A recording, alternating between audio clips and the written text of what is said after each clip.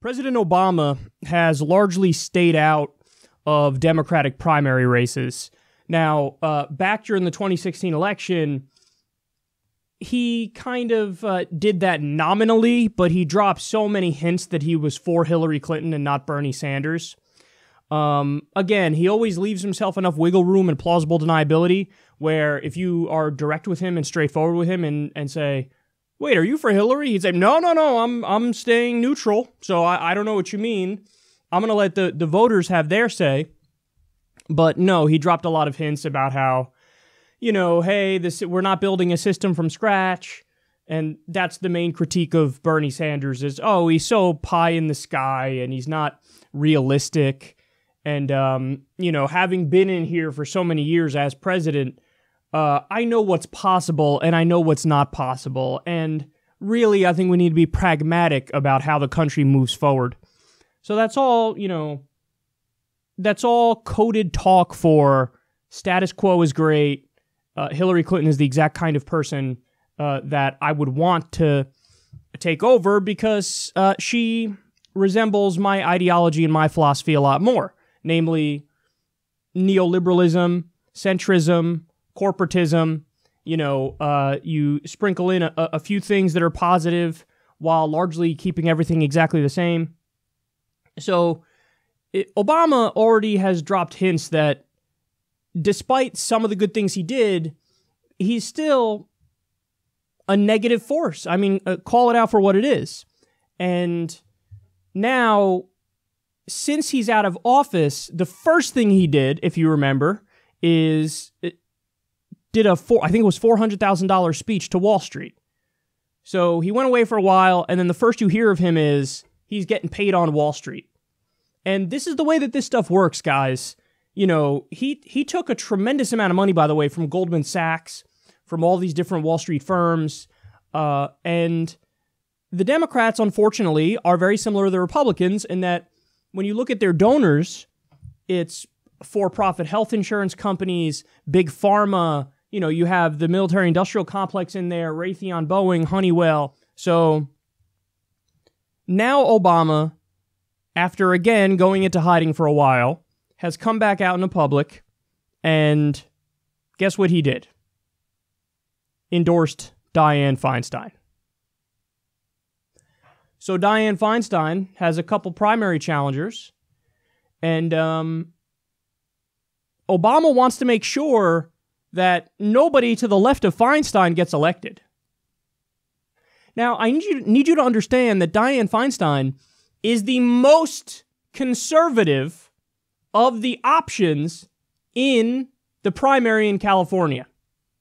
Now, there's Kevin De León. Kevin De León is nominally to the left of Dianne Feinstein, probably in reality to the left of Dianne Feinstein too, although his progressive credentials are really not impressive when push comes to shove.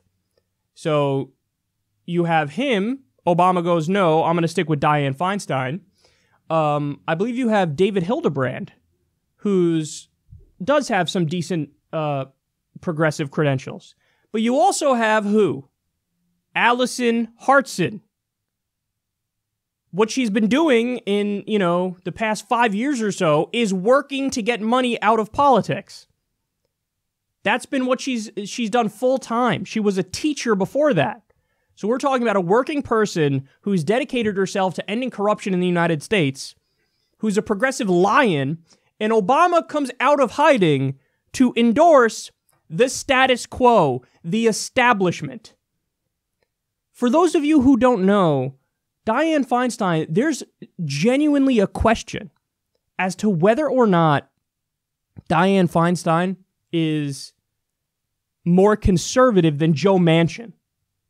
Joe Manchin is the guy who every Democrat, even other corporate Democrats, look at like, wow, that guy's too corporate, and that guy's too much of a blue dog Democrat. I mean, this is a guy who votes for the majority of Donald Trump's cabinet picks. He supports deregulation across the board. He's basically as bad as it gets. He's a Democrat in name only, and he thinks that in order to get reelected in West Virginia, he has to be as right-wing as possible, which is total bullshit. That's not true.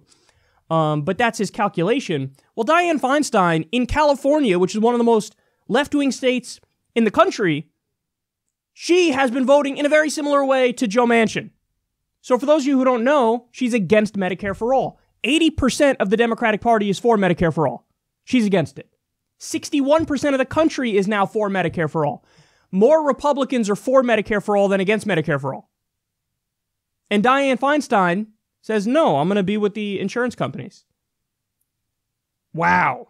She's also swimming in corporate money. She, like Nancy Pelosi, views that as a badge of honor. Nancy Pelosi always brags, I'm the number one fundraiser for the Democrats. Now, she's not saying I'm the number one fundraiser, and look at that, I did it $27 at a time like Bernie Sanders. I'm raising money from waiters and waitresses and accountants and construction workers. No. She raises money from corporations and wealthy donors, and she's bragging about it. That's what Nancy Pelosi does. Dianne Feinstein, same goddamn thing. That's where she gets her money from. A lot of people don't know this about Dianne Feinstein. She was for CAFTA. She was also for permanent normal trade relations with China, which, by the way, is worse than NAFTA. We often talk about how bad NAFTA is. It is. But permanent normal trade relations with China was the worst of the worst, because that led to millions of factory jobs in the U.S. being outsourced. Well, Dianne Feinstein doesn't give a shit. She doesn't care about working class people who are just trying to earn a decent living and put food on the table. She was for almost every trade deal that outsourced jobs. And Obama thinks, wonderful. Remember when Obama pretended to be against NAFTA when he was on the campaign trail in 2008? Wow, that's adorable. He signed a few trade deals also himself. And obviously he was pushing for TPP like nobody's business. You also have Dianne Feinstein against the estate tax. She voted for the Patriot Act. There's no more protection from unreasonable search and seizure in this country. You can thank Dianne Feinstein. The NSA is collecting everybody's metadata. You can thank Dianne Feinstein. She doesn't believe in civil liberties. She doesn't believe in the Constitution. And of course, she voted for an illegal offensive war that killed a minimum 200,000 civilians. And oh yeah, torture happened also. She voted for the Iraq War. So Obama, who pretended to be Mr. Progressive Lion, whenever he campaigns, that's what he would do. He would act like, oh, no, I'm populist left. He was acting like he was Bernie Sanders in some ways. Well, he governed as a centrist, corporatist, neoliberal. That's how he governed. And now, since leaving office, doing $400,000 speeches with Wall Street and endorsing the most conservative, one of the most conservative Democratic senators in the country. So I just need everybody to understand what Obama is. Listen, we're fair-minded, so am I going to give Obama credit when he does something that's positive? Yes. Yes, I have no problem doing that. And for those of you who haven't seen my segment doing the report card of Obama's administration, I highly recommend checking that out. I think it's over an hour, and I go through all the ups and downs of Obama's time in office, all of the good policies, all the bad policies. So I really go into detail about what he was right about and what he was wrong about. But here's what's not in dispute. He's not on the populist left. He doesn't believe in social democracy. He doesn't believe in democratic socialism. He believes in the status quo. He believes in corporatism and neoliberalism. And if you can look at somebody like Dianne Feinstein, who has a horrendous voting record, and you can endorse her when you have every other person in the race is better than her, well, then that shows us your true colors. You were never for change. His whole thing was change. This is change? Endorsing a 80-some-odd-year-old senator who's been in office since 1892, that's change? That is literally the opposite of change. So he's proven yet again, he's not what he said he was. Listen, this article, by the way, doesn't even bring up Hildebrand or Allison Hartson. They don't even bring them up. They just assert like, oh, Kevin De León is the best fighting chance any of the other candidates have. Like, he's the best option in terms of he's the most viable option. What are they basing that on? Nothing. Nothing. It's based on nothing. In fact, we talked about how going back a few months, you look at the fundraising numbers, Allison Hartson outraised Kevin De León, also outraised Dianne Feinstein. But the polls have excluded her. Isn't that crazy? She's raising more money from small donors. Circumventing corporate media, she's gaining more traction. But the polls are like, yeah, we're not going to pay attention to her. And every single article written in an establishment outlet doesn't even mention her. So there is a concerted effort, everybody.